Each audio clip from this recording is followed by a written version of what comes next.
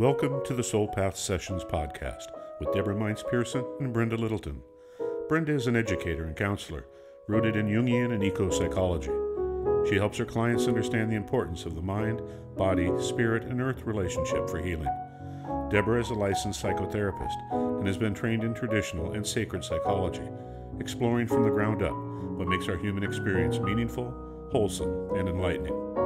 Deborah and Brenda invite you to accompany them on a soul path journey as they explore the possibilities of living a more soulful life as therapists, seekers, and lovers of fate.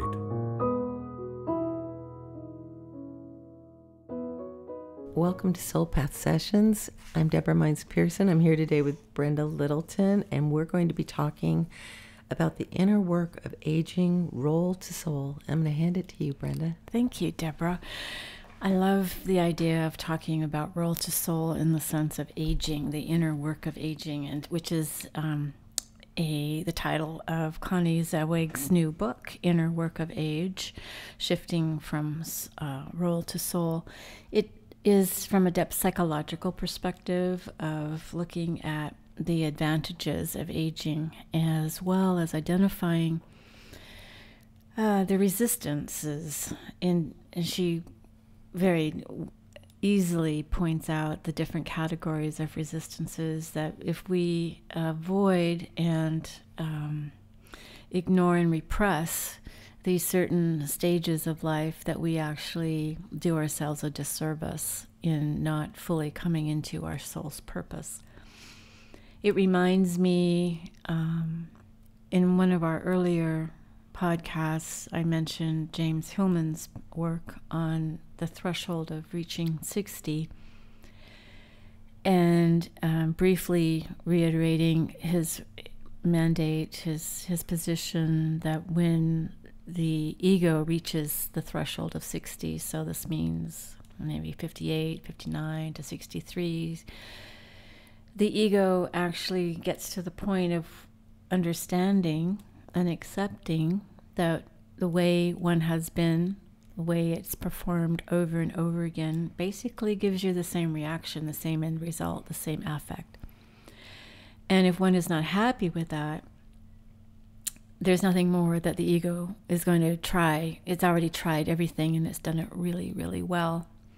So the ego says, I'm going to start stepping back. I'm going to take more of a pause. And in some way, I liken this to the tide going out and exposing more real estate. Mm-hmm. And then soul says, well, ego, the conscious world, ego is actually giving me some space to take up, to fall in, to roll in, to soul in. And when the soul flows in, unlike ego, which is very efficient of negotiating its way and putting up with certain conditions that may not be the best for life and healthy, the soul says, no, we're not going to adjudicate or negotiate. We're going to be true to ourselves. And that's where we have, as Connie Zaweg actually reiterates, that we have a second coming home. We have a second midlife crisis, only now instead of relying on ego to be more forceful, to be more forthright, to be more focused, soul comes in, and in many ways it's an avalanche. Yeah, I mean, piggybacking off that, I think a lot of times what brings us into that crisis or that opportunity is loss. Mm-hmm. And it can be physical loss, it can be the loss of loved ones, it can be facing something that is like the ocean, greater than ourselves.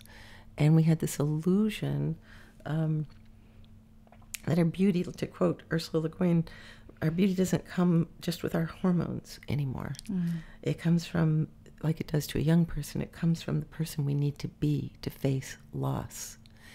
And that sweeps us away. It's such an overwhelming feeling, just one phone call away from having our life changed forever. So I think these initiations can be brutal and inevitable.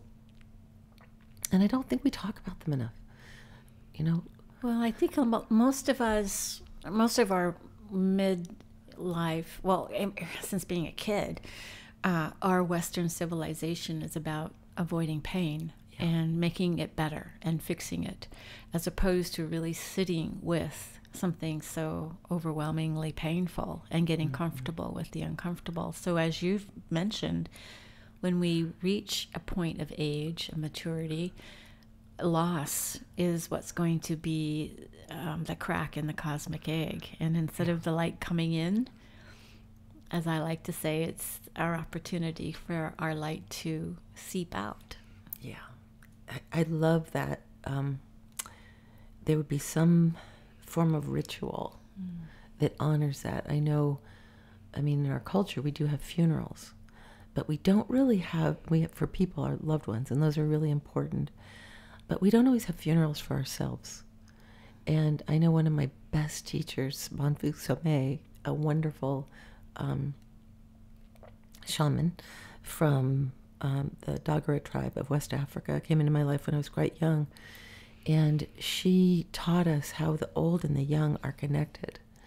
And when we are getting older, we're heading back into the mystery, and the young are just coming from the mystery. So we're like children. And in this journey back into the Tao, or to the unknown, the mystery, we're going to have times where we're going to feel like we're falling out of grace. And that's one of her books, Falling Out of Grace. And she taught us how to do grief rituals. She taught us how to gather, and all of us, with the express intention of honoring our grief. And it wasn't just thought, or I'll keep you in my thoughts and prayers. It was like a bowl of dirt, and we put our face in it. In her village, you just put your face in the dirt, but just you put your face in the dirt and you cry. And you cry and there's someone that's holding you. So you make mud? You make mud from your tears. Yeah, it makes it extremely real. Well, you have two attendants that are just with you, just holding that space where you lean forward and you cry into the earth, and you come up with a face full of dirt, and someone very tenderly wipes your tears and your dirt. And so your face is held like a child. And then from that place, you pick up a sword. This is very fierce. We actually had an Excalibur, which is quite cool. And you strike a pose, and you cut your ties with who you've been. A cord cutting ceremony. Yeah, I had one of those in Idlewild. Yeah, it's very muscular. Yeah. And then once you've done that, and you've had the courage to walk across the threshold into the mystery, you're then escorted to a place where there's water, and you're bathed. In my case, it was this fountain I had in my front yard. I've actually gone in my pool doing this. And then you're wrapped in a sheet. Like a shroud. And you're held, or baby. You're coddled, like, that innocent baby, or the shroud. They're very similar, aren't they? Yeah. And you're held that way. And once you've done this ritual, it's so powerful, because there's this innocence of knowing you don't know, and you just were honest. And it's a very innocent place, like the seed. I'm here in my essential form, and I don't know what I'll become, but I know what I can no longer be. So you're doing this not alone. You're doing this you're being seen and watched and heard and held by another human being. Yeah, usually it's a group of women that I performed it with.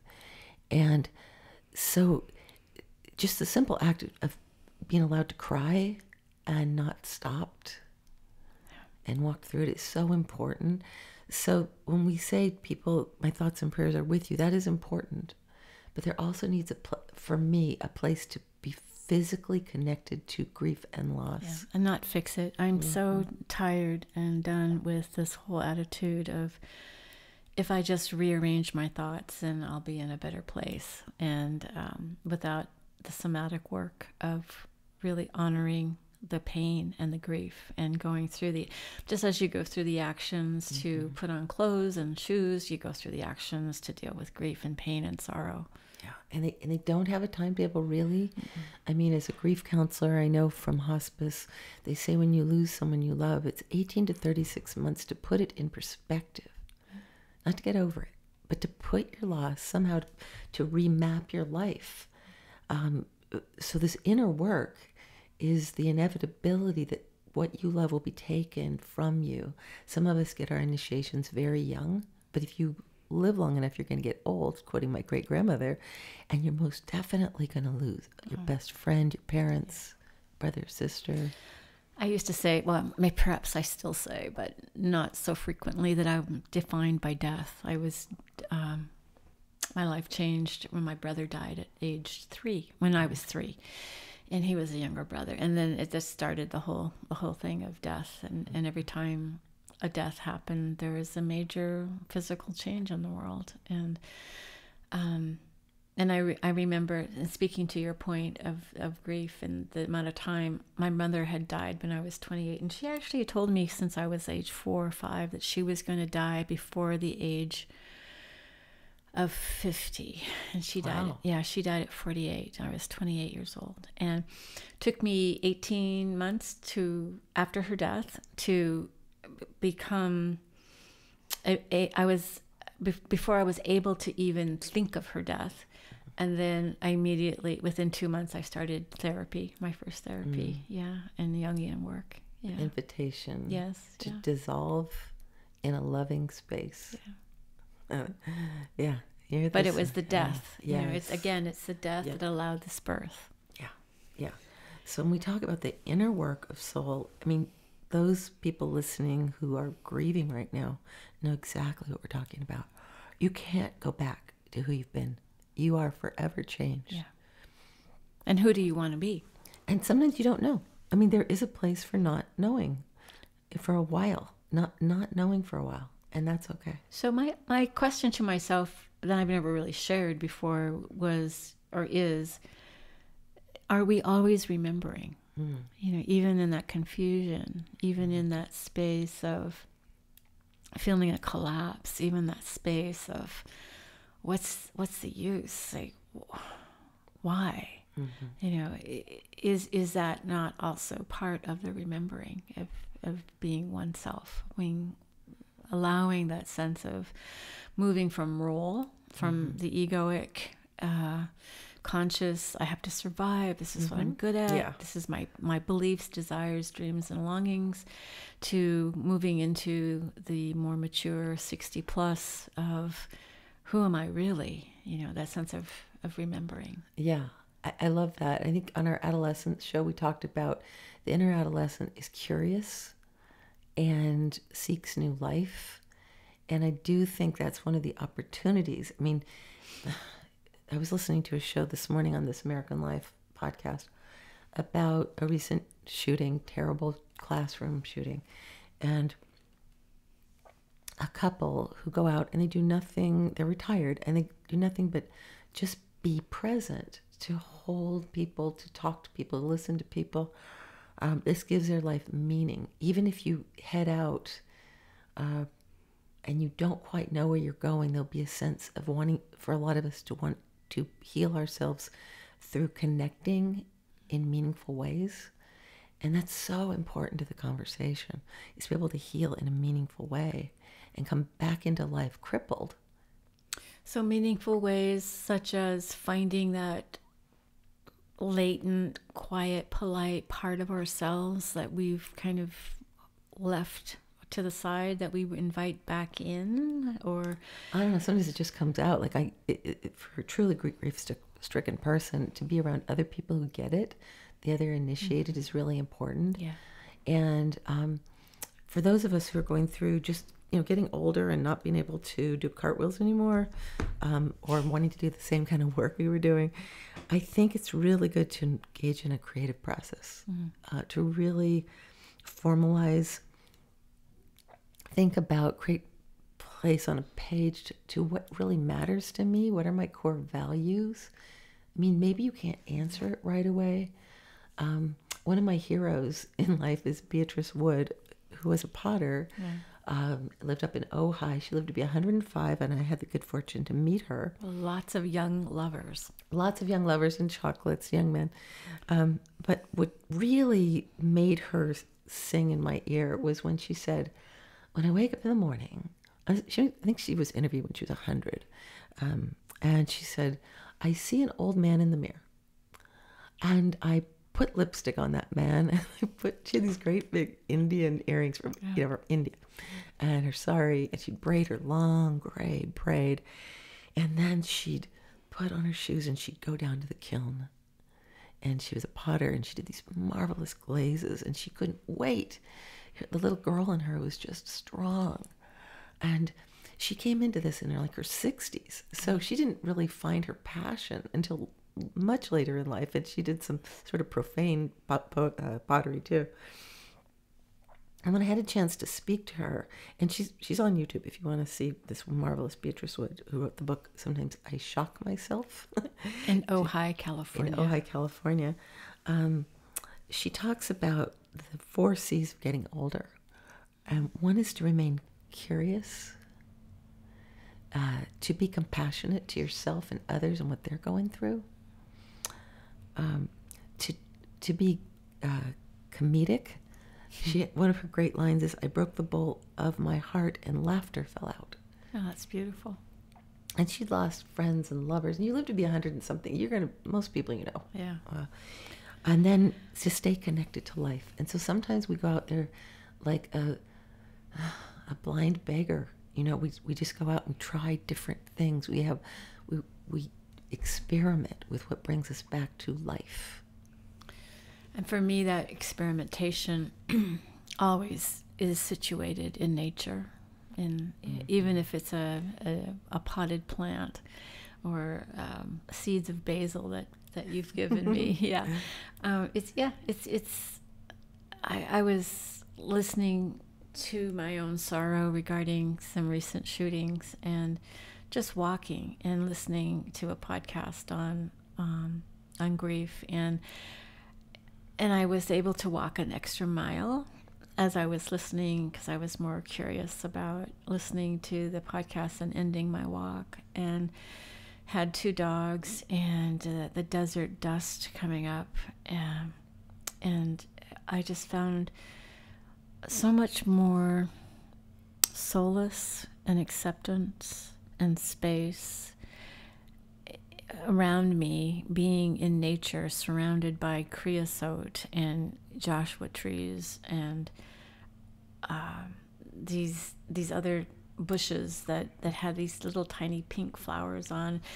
My point is not so much what it looked like, but it was feeling this wider sense of containment. Like I wasn't in a little room in my bed, which I can do everything in my little room, I can write books in my bed, but being out in nature and seeing and hearing and being adjacent to a larger energy, it kind of puts things in perspective for me, in the sense that it's not all me, and this huge grief I have is relative to turning this road and then seeing a recently fallen Joshua tree just right in my way, and thinking, well, I'm just all part of it, I'm just part of it. And yes, I do like the creative, and I do participate in being creative and finding that sense of connection in my true source. But there is something bigger than me that's still on this planet, other than some cosmos out there, some favorite constellation that I go to. But the nature, I just find, even with the grief in nature, my favorite 5,000-year-old trees being logged on Vancouver Island, that causing a lot of pain, but still the idea of nature in dealing with my loss and grief. Well, it's big enough. Yeah. So if we think of moving from role to soul, we're in these roles and we're pretty well defined, and I'm not against those roles. We might be defined by our work or being parents, in some way by our religion, but when that breaks open, it becomes bigger.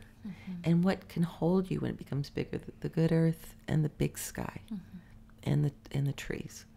and digging and getting your hands. I think that it was Poisonwood Bible, Barbara Kingsolver. Kingsolver, yeah. The image of the mother who in the end has lost everything, really. Yeah. But she's out gardening way into the night, just by the moon. By the moon. Yeah, that stayed with me. That I've been out in the wild winds recently, but just how the necessity of grief is huge, and the world of humans does not make sense when it hits us.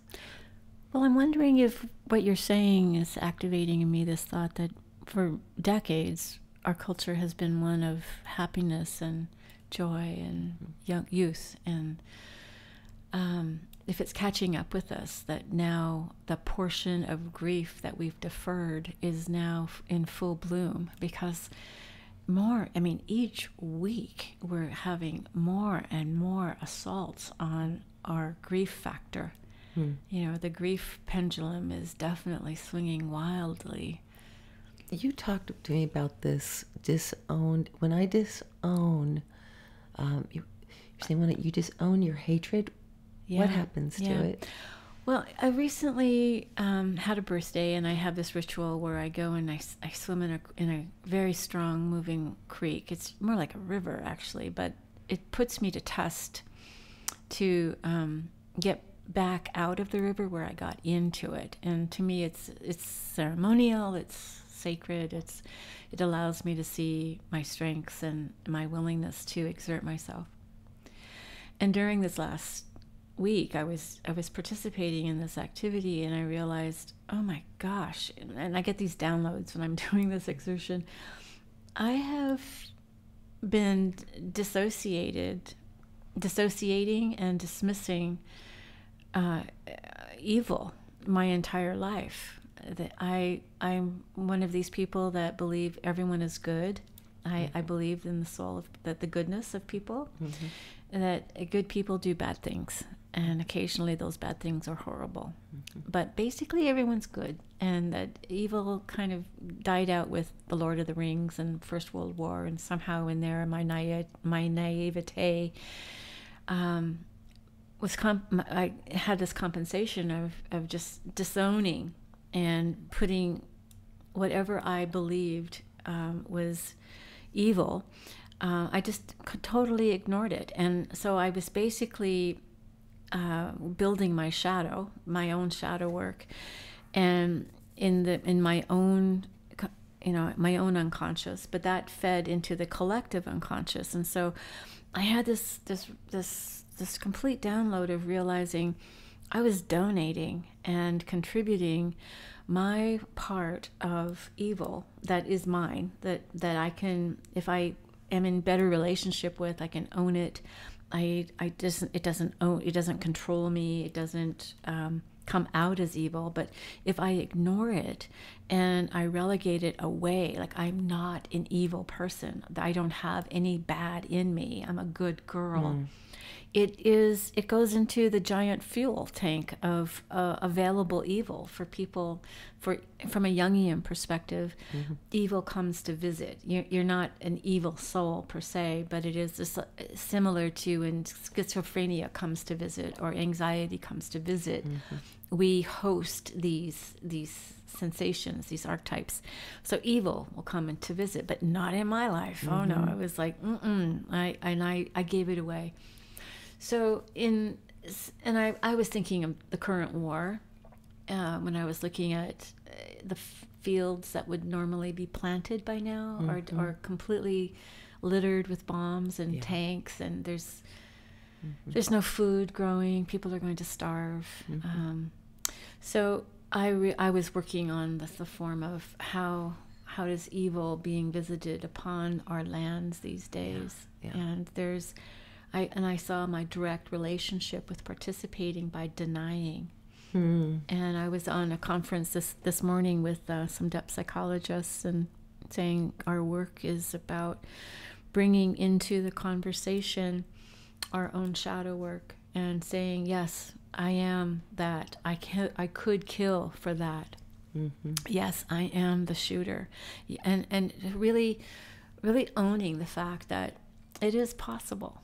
It's like that Thich Nhat Hanh poem where he says, "I'm everything. I'm the fish. I'm the worm. I'm the girl who's been raped. I'm the rapist." It's being able to see that part of us. It may not come out like shooting someone, but we've thought about it. Yeah. And I think, Sarah Ness, a young woman who talks about the art of difficult conversations, she says, when you're carrying that energy where you're really pissed off and you're feeling pretty hateful towards the other, you're not listening. Mm-hmm. I've been that person, and I've felt those violent thoughts towards them, and they maybe felt them towards me. And the simple art of owning that and saying, I am being very evil, violent in my thoughts. I'm completely closed off. I wish your demise. I mean, it's natural and it's normal. But once we can say that as humans, it's something we do, like eating and going to the bathroom. We have parts of us that go very, very dark. Yeah. And we don't care about other people's suffering. And we can walk right by it. And that's a normal thing. Like prejudice is a normal thing. But if you don't talk about it, it turns into something we deny, but it continues. Yeah. And it will continue as long as we deny it. Right. And I do think the very old person, I know Clarissa Pinkola Estes talks about this in The Power of Crone, knows that.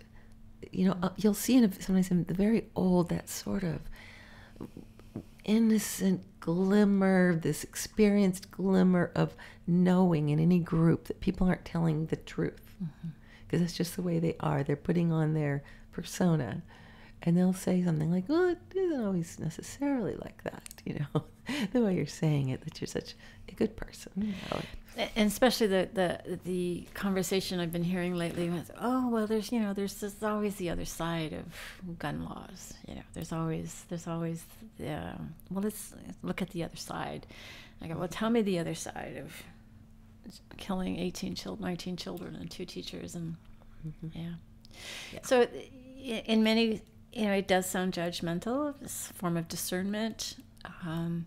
But I do believe, as long as we continue in a culture of being polite and not saying what is real, because we don't have the skill set, we don't practice the skills of holding those tensions of opposites. Yeah. We take it personally as opposed to critical thinking, where we listen to the 3 main points of a conversation and look at data as support to say, as an example, this is why I'm trying to show this to you so that you can see the bigger picture. Yeah. We close down and personalize it and become so defensive that there's just absolutely no way in, hence no way out. Yeah.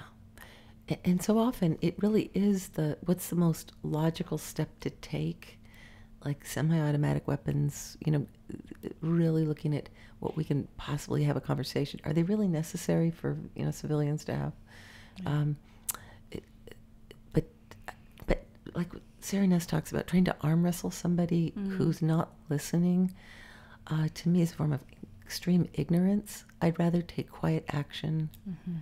Not quiet necessarily, not having a conversation, but I don't want to waste my time with somebody who doesn't want to hear what I have to say. Yeah.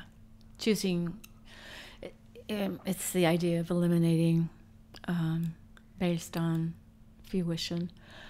And it's also the lack of, I'm not as afraid as I get older. Yeah. I mean, I've got, who knows? I'm not going to add 40 years to my age and still be here, I don't think, unless I'm like Beatrice Wood. But this idea, I think, from going from role to soul, my soul says, what's the best way to really create change? And I'm old enough to know that it's probably not yelling at people who don't agree with me. Right. It's to understand how laws are made. It's to understand who you talk to, the letters you write. I've written quite a few in my day. Where I can have influence, I do. And I'm less afraid to take that action. Mm-hmm. And I'm also less afraid to take action in the idea of looking at the whole system as to why the affect is so, why our behaviors and actions as a culture create so much loss, stress, and grief. Mm-hmm. Yeah, because it is avoidable. but it's based. I mean, in so many ways, I see the focus and the goal of not creating difficult situations to be comfortable with ends up creating difficult situations that we have to learn how to be comfortable with. Like we end up getting what we try to avoid. Yeah. I know some of us are meant to stand on a stage and speak to a lot of people, and some of us are just made to pay attention to what's happening on a small scale. And so often in my work as a healer, I deal with broken kids at the most basic level before they become them. They're one of us, and sometimes it's just being willing to be tuned in to somebody's disenfranchisement, to be a presence in their life, to be a mentor, to be a big brother or sister. It's like Carolyn May says, maybe my role is to make soup on Adams Street. Yeah. Maybe it isn't. When I go from role to soul, I may quiet down my feverish mind and just see what's happening in the room where I am. And there have been many times where I've just seen someone's suffering, someone's left out, someone needs some cooling off time. I don't want to run past them because I'm on my mission. So these kinds of events, in addition to being horrible, have the capacity to make me look at moments with people as opportunities to love them. And ourselves, too. And ourselves. Yeah. We connect.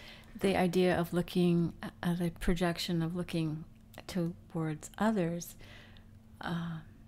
from my experience, has also been, as I'm working and serving others as a therapist and counselor and coach, I realize, that's really me that I'm wanting. That's the work that I'm doing for them that I need to do for myself. And so it really, when I was starting to deal with my, okay, come on, like let me get close to the shadow stuff. I also remembered this 4 steps of me doing the work for me, as well as working for others, but looking at creating an intention. And then once I have that idea of the new pattern I want, it's not so much fighting the old and getting rid of the old pattern, but working toward new neurotransmitters, neural pathways for myself in new ways, setting the intention. Thinking different, and then paying attention to it, like giving myself, making sure that I pay attention to the intention.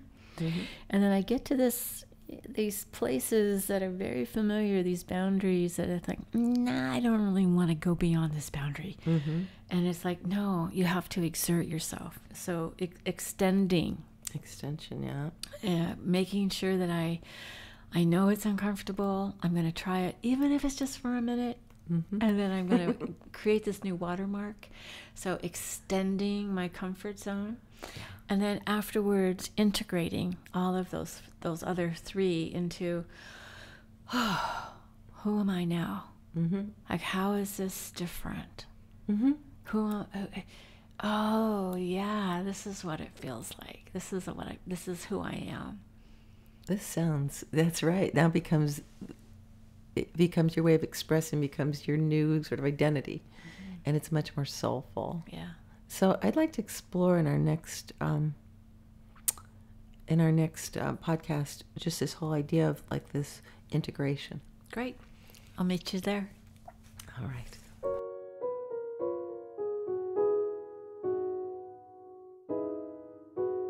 And that concludes this week's episode of the Soul Path Sessions podcast with Deborah Mines Pearson and Brenda Littleton. If you'd like to hear more about living a more soulful life, please subscribe to our channel on your favorite podcast app, and be sure to check out the show notes and links below. For more information from Deborah, visit soulpathsessions.com. And for Brenda, brendalittleton.com. Thank you for listening, and remember to follow your soul. It knows the way.